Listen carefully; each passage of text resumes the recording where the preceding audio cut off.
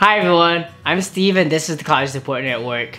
In the past, I've worked in high schools as a college advisor, and I also have experiences working in college financial aid, academic advising, as well as admissions.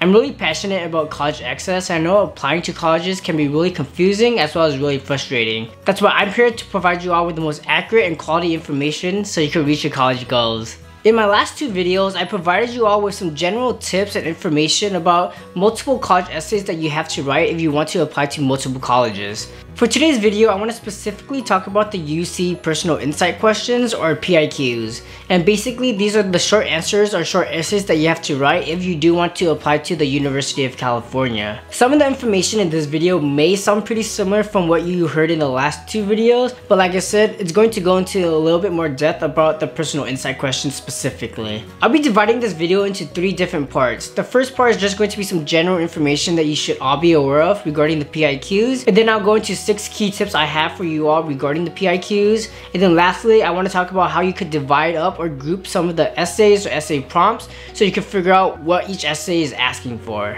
But before we start, please go ahead and like and subscribe if you haven't done so already, and with that being said, let's get started.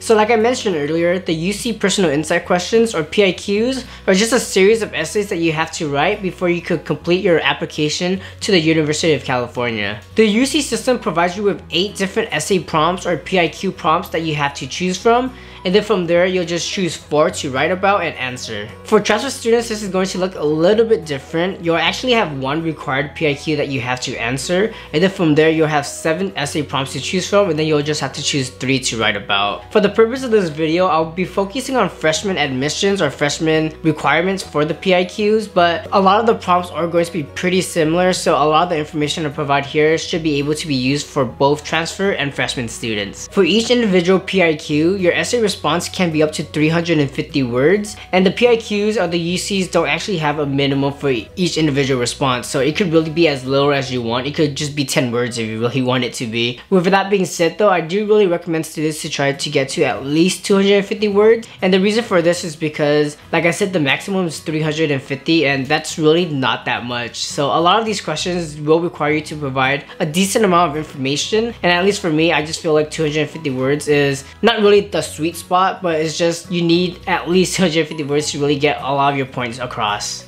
And my last general piece of information about the PIQs is that you can only really write 4 responses. I've had a lot of students in the past asking me, hey, if I write a 5th response or a 6th response, or if I write a little bit extra, would it make me look like a better student? And the first thing is, I don't even think that UC application would allow you to write more than 4 responses anyway. But the second thing is, you just really want to focus on the 4 main prompts that are most important or meaningful to you. I'll go into this a little bit more when I talk about some of the general tips I have for you later, but like I said, just really focus on the ones that are most important to you and then answer them from there. Alright y'all, so the very first tip I have is, before you even choose the essay prompts that you want to write about, create a list of activities, experiences, awards, honors, and anything else you could think of that you've done in high school. When creating your list, you really don't have to go into too much detail. Just take out a piece of paper and then just write down everything that you've done since freshman year to right now. So that includes, like I said already, some different experiences that you've had. So maybe talk about some clubs that you've been in, some sports that you participated in, and then also awards and honors. Let's say you won MVP for your basketball team, or you won the science fair, just anything that you could think of. And this could be really important because a lot of PIQs definitely do ask you to provide information about some things that you've done in high school or some things that you've accomplished in high school. Some of the other PIQ responses are going to ask you indirectly about some things that you've done or accomplished. So this list could be really beneficial for you, because when you're looking at your essay responses and figuring out what you have to write, or maybe you need to provide evidence about some things that you've done, you already have that list with you, so you could just go down the list and then choose the activities, awards, honors, and experiences that you can use to make your essay stand out a little bit more.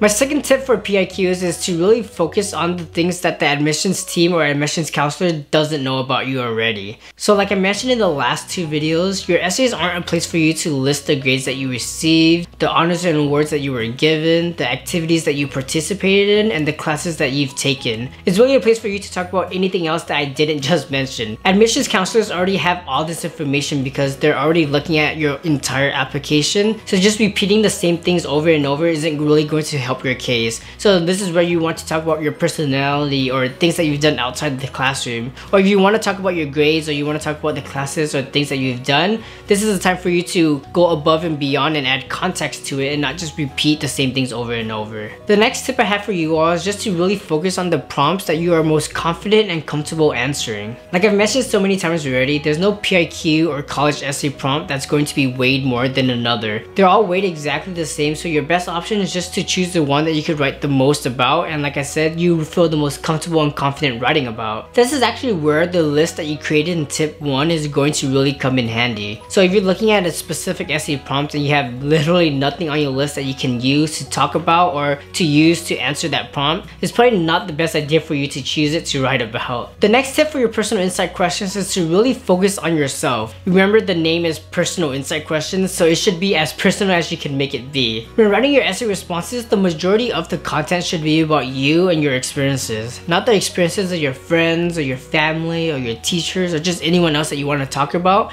It should be about you. College essays were created because colleges wanted another way to learn more about who you are as a student as well as a person. So they don't really care too much about other people in your life unless they did play a role in who you are today. But with that being said, you want to keep all other people in your life to a minimum when you're writing your essays, just because, like I said already, these essays are about you and colleges want you to focus on you. My next tip is to be really intentional about your topic sentences as well as your concluding sentences. And basically what I mean by this is make sure that you start and end every paragraph with something that's meaningful or important. This is one of my key tips because admissions counselors often only have around 8 to 10 minutes to read your entire application. Not just your essays, your entire application. So a lot of the times when they get to your PIQs, they only have around 5-6 minutes left to read all your essay responses. So a lot of times they will just be skimming them. So with that being said, you really want to make sure a lot of your key points or the main things that you want to talk about are going to be in the beginning and ending of each individual paragraph, just because that's how a lot of admissions counselors skim your essays. Obviously, you still want to make sure that your entire essay response is important and there's important aspects that you make throughout your entire response. But because a lot of admissions counselors do skim your essays, you want to be really intentional about where those key points are. And my very last tip about PIQs is to really focus on what each individual PIQ prompt is asking for. To do this effectively, you really do have to first break down each individual essay prompt and figure out the question or questions that they are asking. Luckily for you, I'll actually be breaking this down in the next part of this video, but for now, just know that you really do want to spend most of your time answering the question. Like I mentioned, you only have 350 words to write your entire response, and honestly, this really isn't that much at all. So that's why you want to make sure the majority of your essay or your response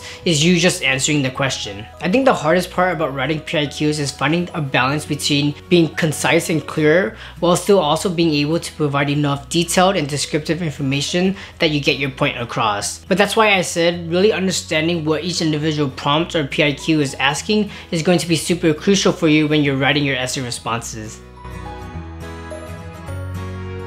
Alright y'all, so I really hope those 6 PIQ tips are going to be useful for you when you're writing your essays. But now I want to go into the weeds of everything and provide you with some more prompt specific things that you should be thinking about. More specifically, I want to talk about different ways you could divide or group up the different essays and then figure out what the overarching themes or questions are, which will help you focus on which ones you want to write about. There's a lot of different ways you could divide and group up the personal insight questions, but this is just how I've always done it. The very first group includes PIQ number 1 and PIQ number 7. And for these group of questions, you really want to focus on your commitments and experiences with others around you. This can mean within your small group of friends, a larger group of friends, your entire school community, or maybe even your local city community. For these prompts, you really want to think about your ability to work alongside others and how your ability to work with others have been able to bring on positive impact in whatever community you want to talk about. To do this effectively, I really advise you all to think about your influence and how your influence affects or impacts others around you. For example, if you were class president, what did you do as class president to make your entire school better? Another example is maybe you were team captain of your soccer team.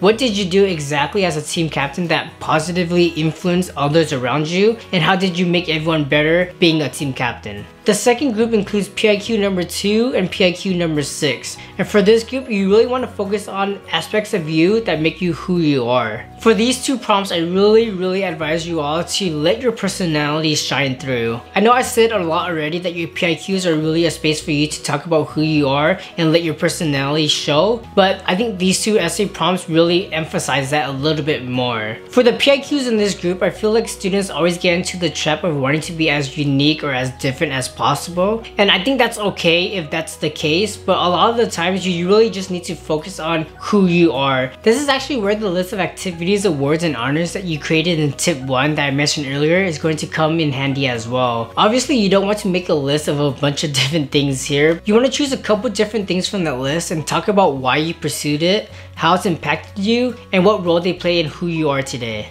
Group 3 includes PIQ number 3 and PIQ number 8, and they really focus on the achievements or accomplishments that you've had in your life thus far, regardless of how big or small. Like the last group of PIQs, you don't want to just provide a long list of achievements or accomplishments that you've had so far. You want to choose a couple achievements and then talk a little bit about what you did exactly to get there or what you did exactly to accomplish it, and then how it's positively influenced you today. For these two PIQs, you really want to be as specific as possible. So I really advise you all to talk about some day-to-day things, week-to-week things, or month-to-month things that helped you get to where you are and how they eventually helped you get your accomplishment. Another key thing I really advise you all to talk about in these two PIQ responses is the skills and lessons that you learned and how exactly you're going to implement them or use them when you're in college. For example, let's say you took 5 AP exams your sophomore year and you had to balance that with basketball practice. Talk about how you learned time management and how this is going to be useful for you when you go to a UC campus or any other college campus. And the very last group includes PIQ number 4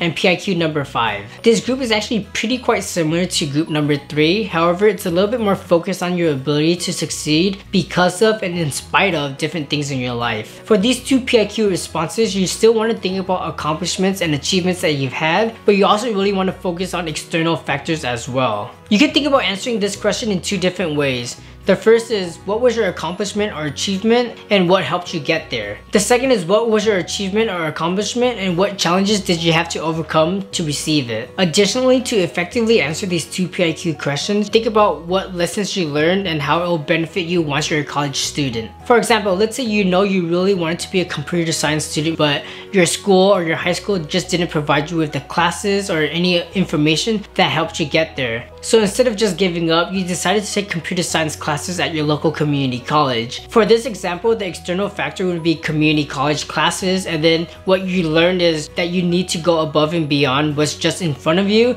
and take advantage of any other educational opportunities that may be available for you. Alright y'all, so that's all the tips and general information I have for the PIQs in this video. Like I mentioned already, if you haven't watched my last 2 videos about college essays, I really do recommend watching that as well. For those of you that are interested in applying to the California State University or the CSUs, I'll be making a specific video next week about how to answer some of the EOP questions that are in the application. So subscribe if you haven't done so already. And now before I let you go, I do have one question for you. And that question is, if you studied your PIQs already, which PIQ prompt or which PIQ question is your favorite and why? Alright y'all, that's all I have for you for today. You could have been doing anything else, but you spent it here with me learning about college and more specifically the UC personal insight questions. I think that's super awesome. As always, thumbs if you learned and subs if you loved. Take care y'all.